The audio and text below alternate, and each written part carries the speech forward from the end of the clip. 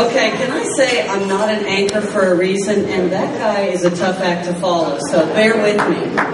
Remember, I said a few choice words to that GM, and then he decided I better go into management. So here we are. Thank you so much. Thank you, Paul, for that introduction and for your confidence in me. Thanks to my fellow horn frog. How about those horn frogs, huh? Bob Schieffer for his wit and for his voice. And most of all, thank you to the Radio Television Digital News Foundation for this tremendous honor. I tell them I think they still ran out of names. I was at the bottom of the list. Here I am. So I am humbled to be here. I am also thrilled to be here tonight because two of my mentors have won this award before me. Fred Young is here in this room, and Marty Haig as well. And while I don't think that I am ready to say that I'm at the same place that they have been in this industry, I'm glad that some of their teachings have rubbed off on me a little bit. So I appreciate that very much. I also need to thank my father, Helmut, who's here, my mother, Monica, who is no longer with us, my stepmother, Joanne, who's been a tremendous asset to me, filling a great void when my mother passed away many years ago. And thank them for being here tonight and for the sacrifices that my parents made for us to be in this country and to absolutely embrace the First Amendment and all that America is. So it is incredible to be here on this night, particularly when we honor some tremendous colleagues here, but no one knows that better than our family, what it means to be an American citizen when you have to fight to be such. So please don't take it for granted.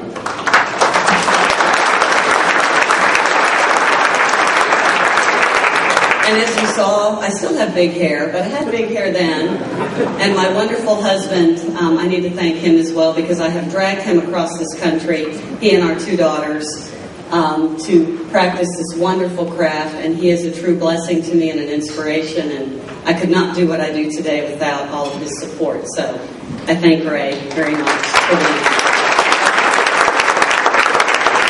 We've also made some tremendous friends. Many of you are in this room tonight. Carol Deering, who cleaned me up. You saw me pre-Carol. You saw me post-Carol. This is post-Carol. How am I doing? Pretty good? Good? You met the hammer. I am the nails. Hopefully not so bad anymore, right, Paul? Not quite so bad, Wayne, right? So, not quite so bad. And we have some tremendous regional news directors in our company and news managers in our company, and I'm so proud to call them friends, and I thank them because it is because of them that I'm here today. I also do want to recognize, again, the colleagues here that we have honored tonight for their tremendous work on 9/11. That was an amazing day, the most important news day of this newswoman's life, but it was also a joyful day for our family. It is the day that my husband and I gave birth to our daughter, Monica. So I have a tremendous connection to 9/11 that is very different from many of you in this room, but I always honor that day and honor her. And I thank you for what you did, what you continue to do. But I'm very blessed that that day came and that our little girl came into this world. So, okay, enough of all that. I'll move on. Thank you for indulging me on that. To uphold the First Amendment takes tremendous courage. It takes tremendous commitment, and I'm so proud to tell you that my boss, Paul McTeer, and Wayne Daughtry set that standard higher than anyone in Raycom Media. They challenge us each and every day in our company that we must uphold that First Amendment. We must get into our communities. We must tell the stories that need to be told, and it is because of their leadership and the wonderful work of our local managers and our local employees that I'm here tonight. And I must tell you, it is a proud and exciting time to be here tonight. Look at what Wolf talked about. Look at what's going on across this world. It is a powerful time for us to be in this business.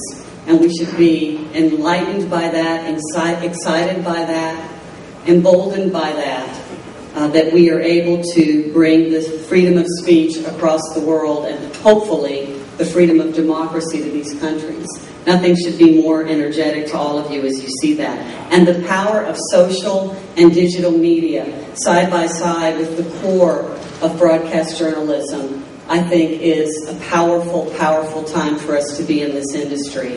And you know, there are no better stories being told right now, and there is no better time to take a moment, as we have done today to honor those who are there, the journalists that you've heard about this evening, the companies that support them, that are telling those stories, fighting those fights, out there in a very difficult place. So we owe them our prayers, we owe them our thanks, because they are truly the example of upholding the First Amendment. So I appreciate Wolf bringing that to our attention. But I must tell you, we fight those battles of a different nature every day in our local newsrooms as local broadcasters.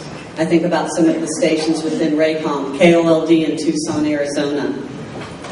They showed incredible compassion, ethics, and courage in covering the horrible shootings on January 8th that cost us 6 lives and that injured Representative Gabrielle Giffords along with 12 others. Despite mounting pressure that day during the chaos, during the coverage, KOLD refused to report what many others were reporting. They refused to report the death of Representative Giffords. I can tell you, I called them myself and said, "Are you sure?" Others are reporting it, "Are you sure?" They were sure. The manager said, "Our sources, our trusted sources, our relationships in the community are telling us that is not the case. We are sticking with our sources. We are not going to report that." And they didn't. That took tremendous compassion and courage, and I'm so proud of them that they delivered that day. I think of the millions of dollars worth of missing items, pianos, Smokey the Bear costumes, other items, missing monies and wrongfully paid overtime that WAFB in Baton Rouge, Louisiana was able to uncover by simply upholding the First Amendment. All they did was submit Freedom of Information requests, and then they put terrific journalism to work in fact-checking. In just the last year, they were able to find millions of dollars of taxpayer money that is missing at a time when states need some money. We all know that. And as you saw in that video, I think of the courage and commitment of WDAM in Hattiesburg, Mississippi. That is market 167. And when we hear newsrooms or businesses in our craft that say it's tough to do this with a smaller staff, we don't have the resources or the people necessary to really handle our craft the way that we should, it's market 167, ladies and gentlemen. I didn't champion that fight. The local managers did. All I did was support them, as did the bosses and the people at Raycom Media. So to me, that is what this freedom of information, freedom of speech, it's what we do. And if Market 167 can do it, anybody can do it. And I'm so proud of them, and it's what excites me each and every day about what we do. It's terrific. We as local broadcasters respect that powerful ability and the responsibility we have to serve our communities on the air, online, social media, digital media, mobile media. And never before has our nation, have our communities, has the world been so hungry for information. But one thing holds true is they hunger for that information. When you ask them, what's your first reason for choosing where you get that information? They choose a trusted source. We must be that trusted source for them. We must continue to be that trusted source. Who is better positioned to inform you when a situation breaks, locally or nationally? Who is better positioned to inform you when a dangerous storm is approaching than a local broadcaster? Who is most able to hold local officials accountable for the promises that they make on those campaign trails, for the commitment they make to the community, for their fiscal responsibility? Who's better positioned to take on when a local consumer feels wronged? And who is more capable of showing you what's working in your city? We also have the wonderful responsibility of telling stories when people are at the highest point of their lives and at the lowest point of their lives. And I will tell you, no one is better positioned or more obligated than local broadcasters. So if you'll indulge me for a moment, for those here in this city that I love, of Washington, love to be here, who want to take back our spectrum, who want to reinforce the fairness doctrine, I will tell you that there is no worse time for such action. If you're worried that we aren't operating in the best interest of the community, you shouldn't worry, because we worry about that every single day. Think about it. If we as local broadcasters want to be successful in growing or maintaining strong ratings and therefore strong revenue, we have to serve our communities. We must engage in dialogue. We must seek all sides of a story. Because if we don't do that, our local communities won't watch our newscasts. They won't download our apps to check out the latest breaking news or to follow that storm that's barreling down in their communities. They won't become our Facebook friends. They won't follow us on Twitter. And they won't do those things because we would be irrelevant to their daily lives. Thankfully, that is not the case. Our communities rely on us to be part of their daily fabric, and we must be there for them. And I'm proud to say that many of us in this room, in Raycom, and many of the businesses represented here tonight are. And that is an exciting time. As I close tonight, I want to remind you that we are all in this room as a wonderful tribute to the Radio Television News Director Foundation and Association. I served for 10 proud years with this association. I love it dearly.